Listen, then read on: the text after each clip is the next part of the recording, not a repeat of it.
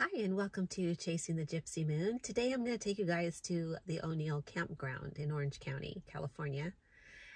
It's a beautiful campground. It looks like the forest. It's really, really pretty. And it also has day use, so you can go there for the day if you don't want to go camping. I'll show you guys around and show you what our camp looked like. Let's go. Hi, so we're here at the Tucker Wildlife Sanctuary and we're gonna go check out the birds and then we'll head over to O'Neill Park. Well, unfortunately it's closed, so we're gonna go ahead and just head over to the park. O'Neill Regional Park is about 4,500 acres that are situated in the beautiful Trabuco and Live Oak canyons. The park is heavily wooded with coast live oak and sycamore trees, and the hillsides surrounding the park are filled with cacti, wild buckwheat, sagebrush, and chaparral of scrub oak, buckhorn, and Monterey mahogany. Trabuco and Hickory Creeks also meander through the park, flowing in the winter and early spring, but they're usually dry in the summer and fall. The park serves both as overnight camping and day-use picnic facility. The picnic areas vary in size and they're available on a first-come, first-served basis, or you can make a reservation. They have barbecues and picnic tables throughout the park. There's more than 23 miles of scenic trails that can be explored by foot, bicycle, or horseback. They have other day-use activities that include like horseshoe pits, 2 large community turf areas, and children's playgrounds. The campground itself has 79 sites, varying in size to accommodate RVs or tent camping for up to 8 people per site. Reservations for individual sites have to be made online or by phone. The park offers 8 large group campsites for parties up to 17 or more, and 5 equestrian campsites, which are equipped with horse corrals, barbecues, and fire pits. The place is absolutely gorgeous. It has amenities like an amphitheater, bike trails, camping, conference rooms. Dogs are permitted as long as they're on a leash. There's a dump station there. They have equestrian trails, hiking trails, horseshoe pits, interpretive programs, picnic areas, beautiful clean restrooms, playgrounds, RV camping. There's really pretty scenic overlooks, and most importantly, showers. The drive up there, as you can see, is absolutely fabulous. I love all the trees and these like tree tunnels that you go through. It's my favorite drive in all of Orange County. I used to come up here a lot riding my Harley. I would love to ride through here. It's so tranquil and pretty. It's a favorite spot for motorcyclists. So while we're driving, I'll give you a brief history of the area. In 1769, Gaspar de Portola led a Spanish expedition into what is now Orange County and camped in the area near present-day O'Neill Regional Park. While camping, one of his soldiers lost his trabuco, or musket, the most valuable possession of any soldier. To mark the loss, the nearby creek was named Trabuco. The name Trabuco has been associated with the creek that runs through the park and the surrounding area ever since. The land that comprises O'Neill Regional Park today was part of Rancho Trabuco, a Mexican land grant of the 1840s. Originally controlled by Juan Fostier, Rancho Trabuco was acquired by Irish immigrants Richard O'Neill Sr. and James Flood in 1882 and became part of the larger O'Neill Ranch. In 1948, the O'Neill family donated 278 acres of Trabuco Canyon to the Orange County to establish the county's second regional park. An additional 120 acres were donated in 1963. Subsequent purchases and dedications, including a dedication of more than 400 acres in 2011 by Rancho Mission Viejo, the successor of the O'Neill Ranch, have resulted in the park's growth of nearly 4,000 acres.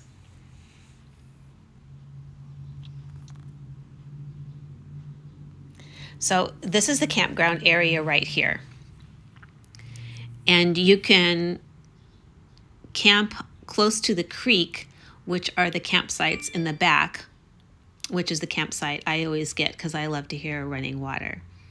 But I'll briefly give you a little tour of the campsites, and then we'll go and check out the park side of it.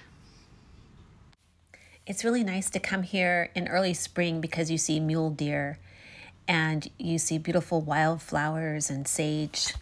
So it makes it really pretty.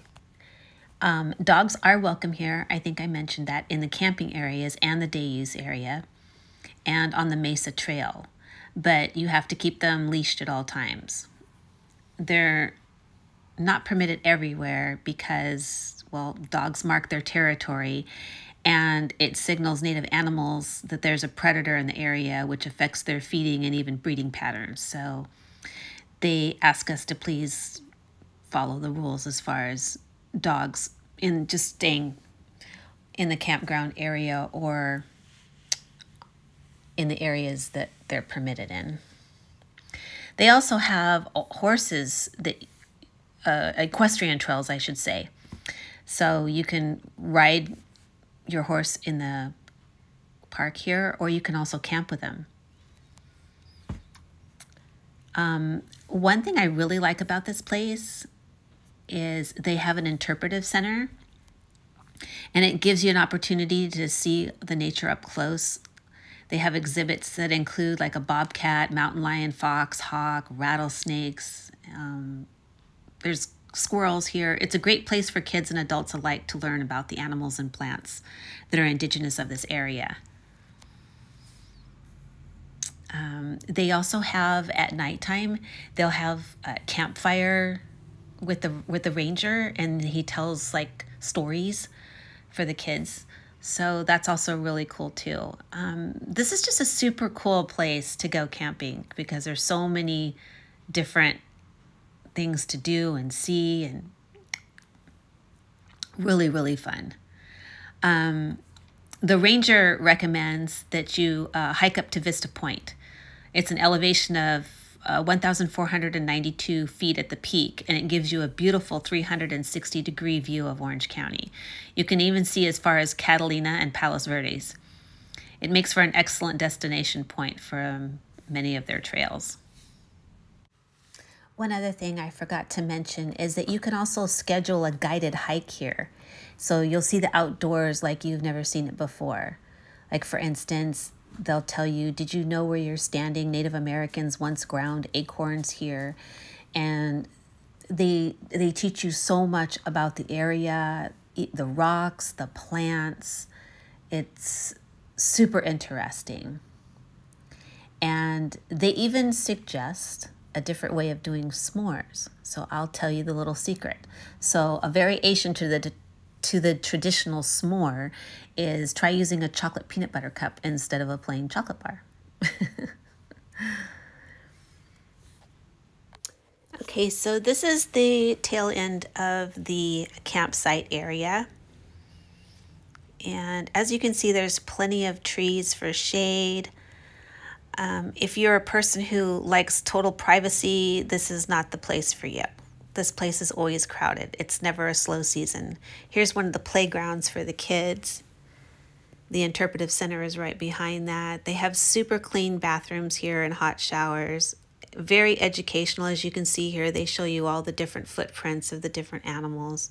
And here's a squirrel that I swear was actually posing for pictures. No matter where I went, he would pose for the picture. How cute is that? There's signs all throughout the park telling you what kinds of plants there are there. There is a tree here that I'm going to show you in a bit that's 250 years old. I was so glad I got this little papoose thing for my dog so I could hike around with her, because poor thing has such a hard time. As you can see, there's all kinds of signs that tell you about the birds, the animals, and everything in the area, some little history behind them. So it's really fun for children too.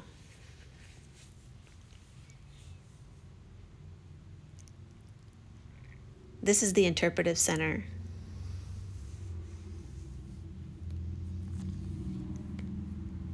They even have at the interpretive center, just outside of it, there is a little, it looks like a mailbox, but when you look inside, you can open it up and there are books in there for kids. Look at my dog, just chilling like a villain.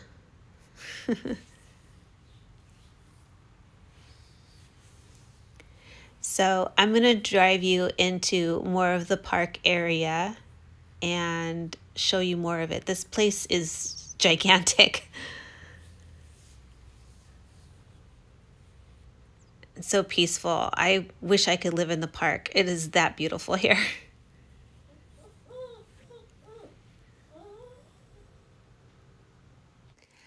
So I'm taking you up to more of the top of the hill, but there are so many trails here.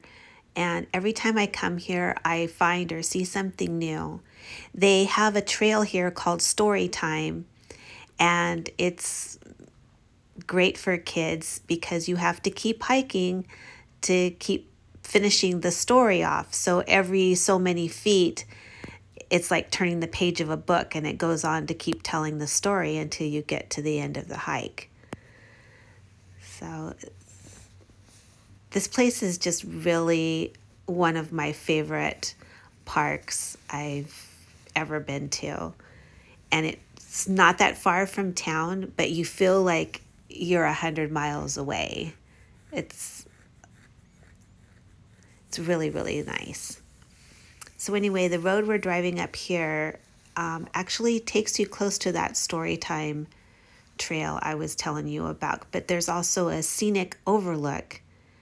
So once we get to that, I will get out of the car and grab the dogs and take you for a little walk so you can kind of see that. You can overlook the park and you can see the little creek running through it at the bottom. So here's the little parking space. See that sign up ahead? That's one of the story time. I don't know what to call it. Pictures. So anyway, this is the trail that you walk down to get to the scenic overlook. I'm here with Pixie and her little papoose thing that she just loves so that she can go for little hikes with me. And here's another one of those pages of the story. So anyway, if you walk over here, I will take my camera and look over for you. But look at that beautiful view. And then down below there is the creek. It's kind of hard to see because the shrubbery and stuff is covering it. There's so many wildflowers growing right now too because of all the rain we had.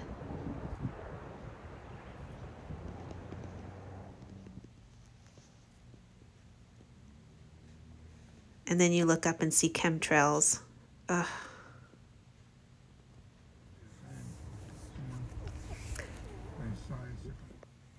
They have the most unusual and really old trees here. The sycamores and the oaks are super old. I'm going to show you next a tree that's 250 years old. We're going to drive through the creek here.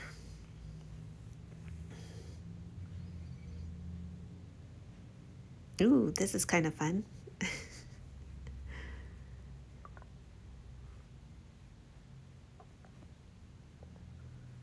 So it might look deep. It's not really deep. I wouldn't go through it if I thought that it was that deep. They would have signs up too. So to get to the really old tree,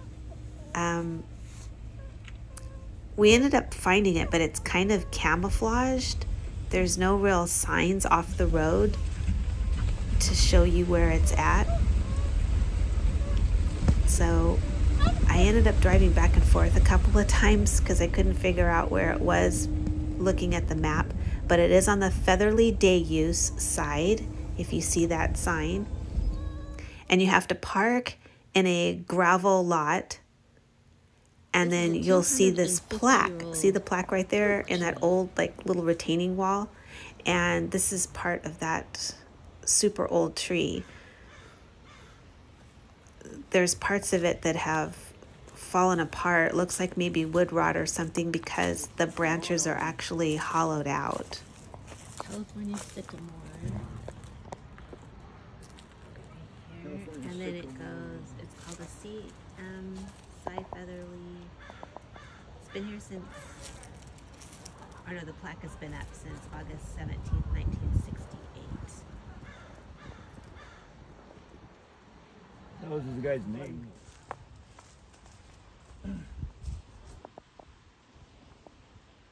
Some of it's actually like fallen.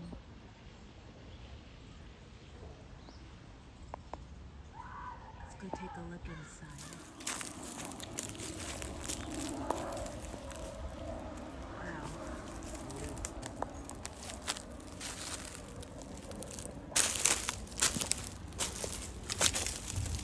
Once they cut that, I guess they cut.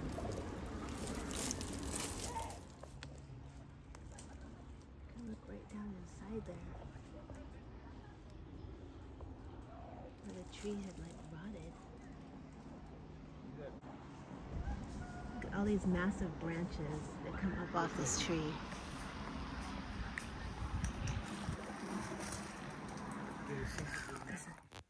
Here's some wild mushrooms growing at the bottom of this tree. Don't think I'll try them though.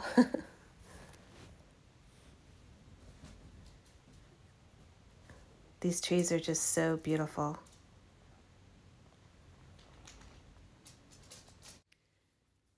So I guess I'll head back to camp and meet up with my grandkids. They're going to meet up with me there. They built a little heart rock. How cute is that? So here's all our tents. And my grandson's at the creek standing on a log. And of course we had to take some video of some animal prints.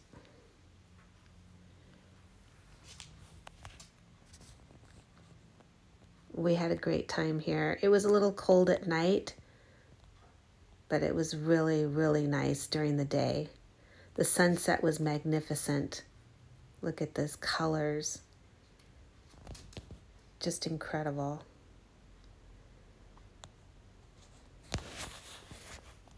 So I guess I'm going to make some dinner and settle in for the evening. It'll start getting dark soon. There goes the sun. Well, good night. Here it is the next day. We're heading home. I hope you like this video. Please like and subscribe and hit that bell notification so when I put up my next video, you'll get notified. Thank you so much as always, and I greatly appreciate you. And I will see you in the next video.